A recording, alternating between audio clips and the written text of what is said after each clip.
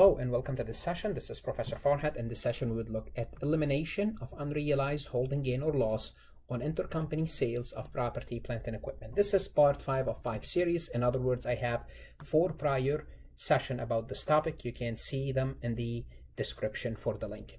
This topic is covered in advanced accounting as well as the CPA FAR exam course. If you have not connected with me on LinkedIn, please do so. YouTube is where you would need to subscribe. I have 1,500 plus accounting, auditing, finance, and tax lectures.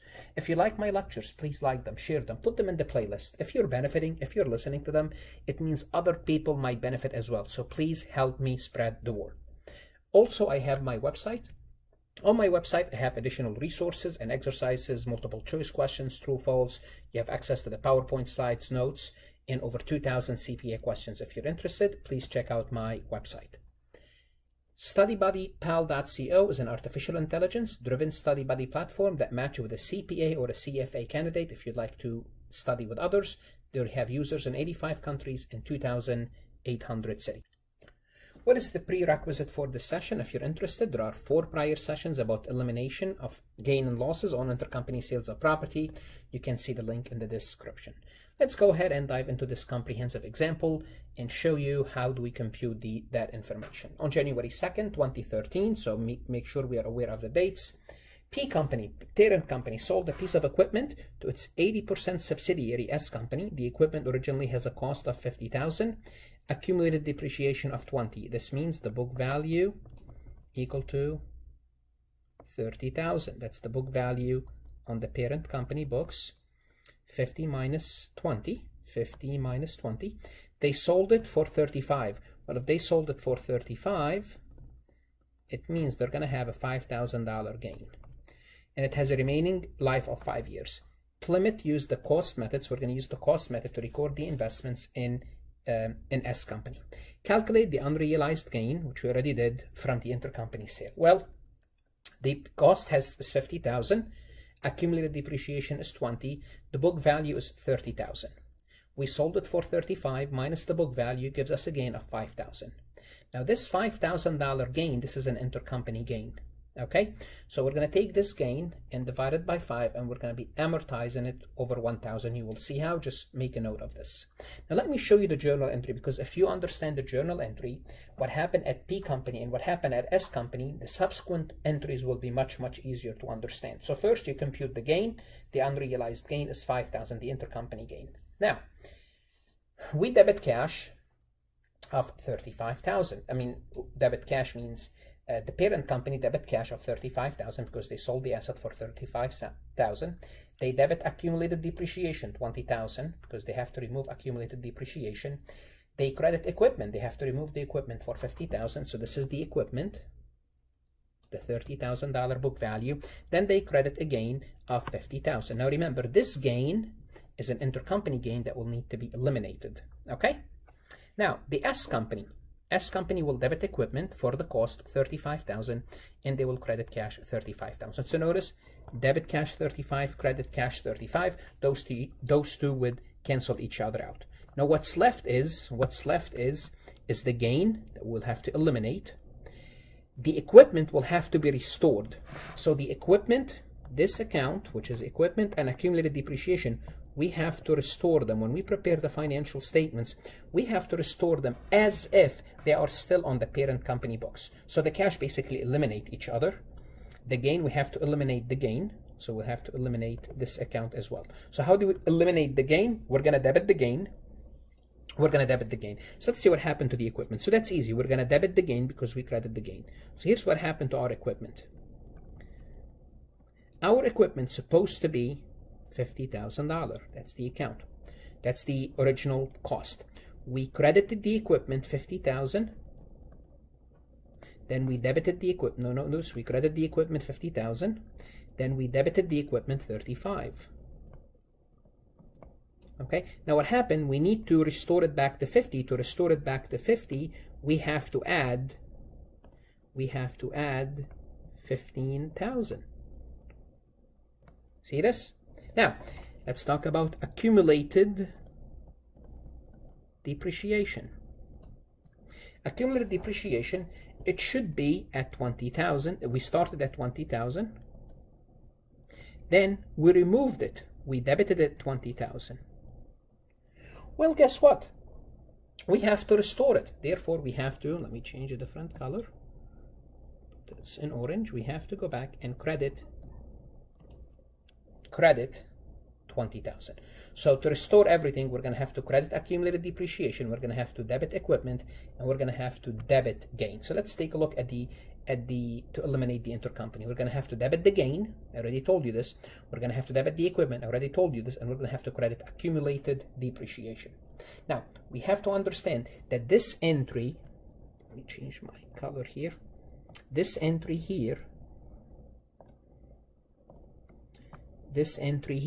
would repeat itself every year. So every year we have to, when we prepare the consolidated financial statements, we have to go back to the original number. And every time we have to debit the equipment, credit accumulated depreciation. Now, can we keep on debiting gains? No, gain will be closed. By the end of 2013, this account will be gone. Therefore, in future years, since we are using the cost method, we're going to be debiting beginning retained earnings parent company. So this account in 2014, 2015, 2016, and 2017, it will be this entry. Okay, and we'll see it in a moment once we do so. So this is to eliminate the intercompany sale and restate the equipment and accumulated depreciation the year it was sold. In that year, we would have gain. Now, also remember, when we depreciate this asset, we have to assume that we are still depreciating the asset based on the old value. What does that mean? Let's go back here. The old value is 50,000. 20,000 was depreciated already, so the book value was 30. Now, when this company transferred from the parent company to the subsidiary, it was inflated by 5,000. Okay, it was inflated by 5,000. Now, when we depreciate this asset on the S company books, well, we're going to have 5,000 in aggregate of extra depreciation. We're going to do this over 5 years. Therefore, every year we're going to have an extra $1,000 in depreciation on S's books. What does that mean? It means every year we have to reduce depreciation expense and reduce accumulated depreciation by 1,000. This way, we depreciate the asset as if it was still at 30,000. So let's take a look at this entry. So this is the entry to basically book the proper consolidated depreciation. Once again, when the asset is being depreciated on the subsidiaries books, we're adding an extra 1,000. Why? Because we increase its cost by 10,000, and we can do so. We have to assume that the asset's still with the parent company. Therefore, we credit depreciation expense, debit accumulated depreciation. So basically reduce accumulated depreciation, reduce depreciation expense. And obviously this entry will appear with us every year, except that accumulated depreciation will have to be added $1,000 every year because it's going to accumulate. Okay, we'll see that in a moment. Okay, so this is for 2013. So they want us to eliminate the unrealized gain or loss from prior year intercompany sale and to restate the equipment accumulated depreciation between 2014 and 2017, the next 4 years. We're going to have to debit equipment, same concept, because those are intercompany transaction. Credit accumulated depreciation. Okay. Now, what's going to be different in the year other than the sale year? What's going to be different is gain. We don't have the gain anymore. So going forward, we're going to debit beginning retained earning parent company to reduce the gain on the consolidated by 5,000 because we don't have gain. Gain gets closed. So this is what happened to eliminate the entries. Now, every year, we also have to we have to eliminate that $1,000 of accumulated depreciation. So we did it in year 1. In year 2, we're going to debit accumulated depreciation, not 1,000. We're going to debit accumulated depreciation 2,000. You might be saying why? Well, because for this year we have to remove 1,000. For this year, 1,000, and we have to remove another 1,000 from the prior year. So this 1,000, this 1,000 is basically this 1,000. Oops, yeah, this 1,000. this 1,000, or sorry, this 1,000, this 1,000. Okay, the year 1,000. Now in year 2015, which is the third year, we're going to have to eliminate 3,000 of accumulated depreciation, 1,000 for the current year, and 2,000 from the prior year. In 2016, we're going to have 4,000 of accumulated depreciation, 1,000 for the current year, and 3,000 from year 1, year 2, and year 3. And year 5, we're going to have $5,000, and that's going to be 1,000 for the current year, and 4,000 for the other 4 years. Okay, so those are the entries. Now, assume that Plymouth P bought the equipment above from S. That's it. Assume it's the opposite. If it's the opposite, I'm sure you can flip the entries. We have the gain, we have the loss, so on and so forth. But what they want us to do is prepare the elimination entry to adjust depreciation expense for year 2017.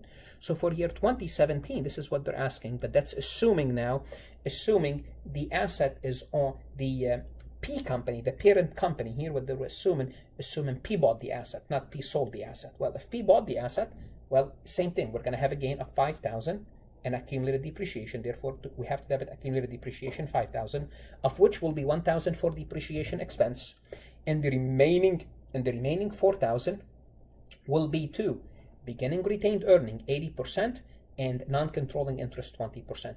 Remember, now we are looking at it as if P company bought it. P purchased. Okay, the P company purchased the asset. Therefore, the remaining 4,000 will have to be split between P retained earning, because we own, remember, we own 20, we only own 80%, there's 20% non-controlling interest. So that's what we have to do. And obviously in the prior year, in 2016, we'll have 4,000, of which 1,000, then we have to split the 3,000, the remaining 3,000, 80%, 20%, beginning retained earning and non-controlling interest. In the prior session, I do have a complete example like that. If you're interested, you can go ahead and look at it. Now, use the information. Now, assume P uses the complete equity method in its account for its investment. Now, go back where P uses the equity method rather than the for its investment. You know, we're going to be using the only difference between this and number one. In number one, we use the cost method. Now we're going to be using the equity method. Slight differences, but I'm sure you can follow. So we're going to debit equipment. Once again, we're going to restore the equipment, 15,000. Now we're going to debit investment in S company, 5,000, not gain, and we're going to credit accumulated depreciation of 20,000. Why investment in S company? Because the gain increases the investment. The gain increases the investment account. Therefore, we reduce the, we have to debit the investment account. Basically, simply put, it's rather than the gain, we're going to debit the investment account. We're going to debit the investment account. So this is the entry. Now for the depreciation, it's practically the same year after year, except rather than beginning retained earnings, retained earnings P company, we will credit investment in S, and this will process repeat itself. So the first two entries are the same. You have to fix depreciation. Then the third one, since we're using the equity method, the adjustment go into the investment rather than beginning retained earnings. Same thing, same exact thing, except it goes into the investment. So this is doing the same thing as the first exercise, as the first requirement, except we're using the complete equity method. Use the information. Assume that S company, the subsidiary, sell the equipment for 20,000 to a third party. Now we're going to be selling it to a third party after it has owned the equipment for 3 years. Now we own the equipment 3 years. We sold it for 20,000. When we sell an asset, the first thing we have to find out is our book value. To find the book value, we have to find out how much accumulated depreciation we have. Okay, so we have the asset on our books. It has a $35,000 cost. We're going to depreciate the asset over 5 years. So we're taking $7,000 per year. And we had this asset for 3 years because by the third year we sold it. So 21,000 of accumulated depreciation was taken. We purchased the asset for 35 minus 21 will give us a book value of 14. We sold the asset for 20. We have a gain, S company, for 6,000. This is the gain for the S company. Now we're going to compute, this is the gain for the S company. Now they want us to compute the consolidated gain or loss, for everything. Well, same thing. We have to go back and say, what was the record if the asset were kept at the company? What would have been accumulated depreciation? Well, when we sold the asset from P to S, we had depreciation of 20,000. This is the original parent company depreciation. Then the subsidiary depreciated the asset for 21,000. But remember, every year we were reducing depreciation by 3 because we were over depreciating. Therefore, if the asset being kept on the parent books alone, they would have depreciation of 38. Now, the entity cost is 50. The total accumulated depreciation is 38. Book value is 12. We sold it for 20. Book value is 12. We have a gain of 8,000. Now notice, the consolidated has a gain of 8. The subsidiary only has a gain of 6.